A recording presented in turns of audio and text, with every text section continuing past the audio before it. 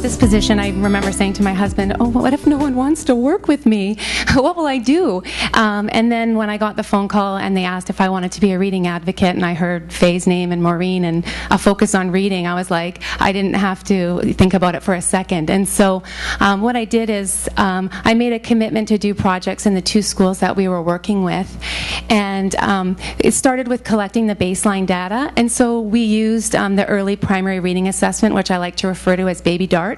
And we collected data on the classes that I was working with. So term 1 was just really sort of fact-finding and getting to know the classes that I'd be working with, and thinking about what do the kids know and what are their strengths, and then what areas need further development, what will we work on, and then how will we support this development, what will we do, and what will our project look like. So that was sort of the first steps. So then we coded on the performance standard the results of the reading assessment, and we sat down together to develop an inquiry question. The inquiry question was a bit of a stumbling block with us this year. It was challenging for teachers. They needed that gradual release of responsibility to work through, what was the niggle, what was the thing they were wondering about, and how to develop that into a question. And so we worked together on that. And once we had the inquiry question, we made a plan. So what would my support look like? How would we work together? And how would we meet the needs of the children? And when we sat down to make our plan, it was the classroom teacher with the resource teacher and myself, so that we could work together. We were all on the same page. And so what I did is I spent a term in each classroom. So term 1 was just the fact finding, and then term 2 I went in weekly into the classes. Generally it was about a double block for each class. So here were the inquiry questions that we came up with. So the first one was, how does the implementation of literacy centers that focus on reading rather than isolated skills change engagement and motivation of students, and will they become more skilled readers? And so this was that whole idea that Faye spoke about yesterday. It's like 30 minutes of eyes on print. And this is not 30 minutes of eyes on print on a worksheet, but this is like, these are texts, books they want to read, poems, all kinds of different things to read. And then in the other classroom, we decided, how does implementation of guided reading or small group reading instruction with my support teacher further our students' reading development? And this was a classroom that wanted to try the pull-in model and not the pull-out model, and so they were focused on doing some either guided reading or small group instruction together, side by side.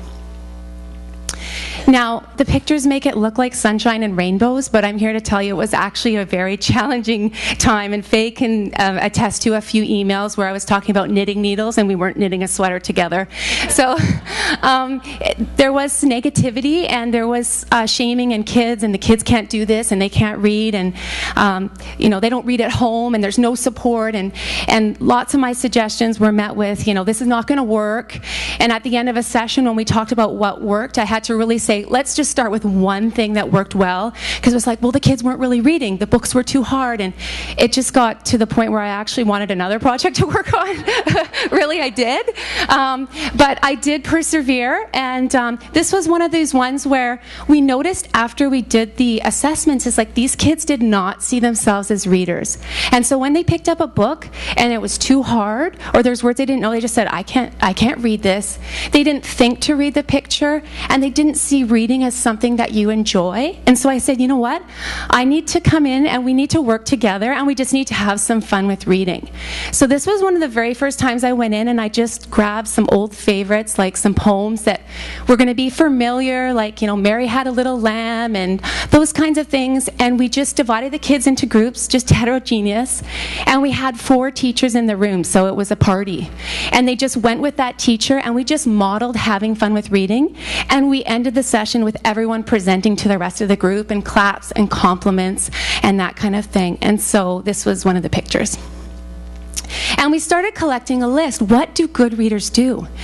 And as you can see at the top, it's quite mechanical, like we sound out words and we do all these things.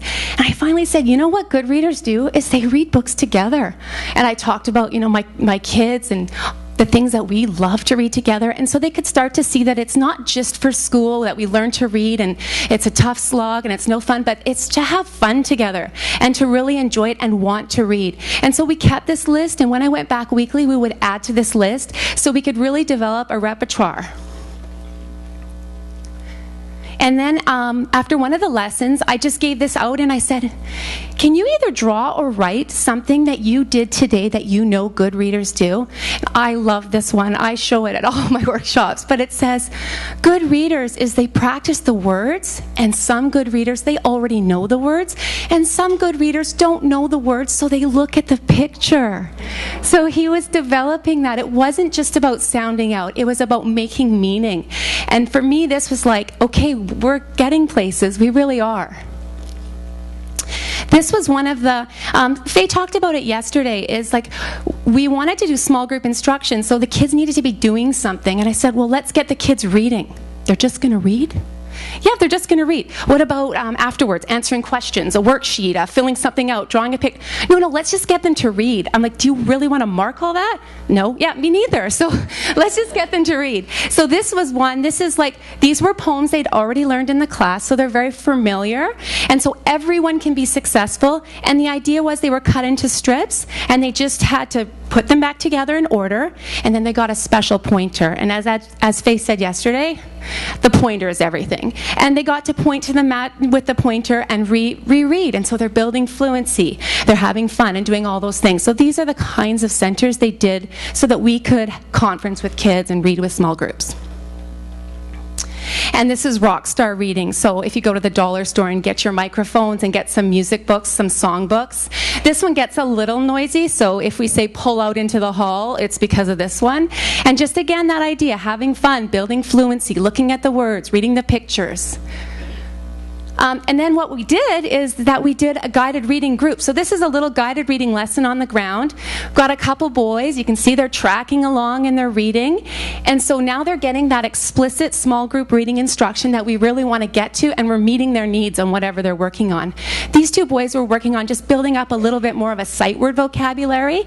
And so at the end of the lesson, what we did is we took a page and we cut it up, and they had to reassemble it into sentences, and then they had to point and reread, and they reread it to a friend, and they reread it to me. And so again, just building up that fluency and really pointing and having a look at the words. And I guess the one thing I wanted to say is that the teacher that I worked with when I wanted to quit and use knitting needles, and then at the end, she said, I've been teaching for 20 years and I think I need to change my practice. What I'm doing is not working.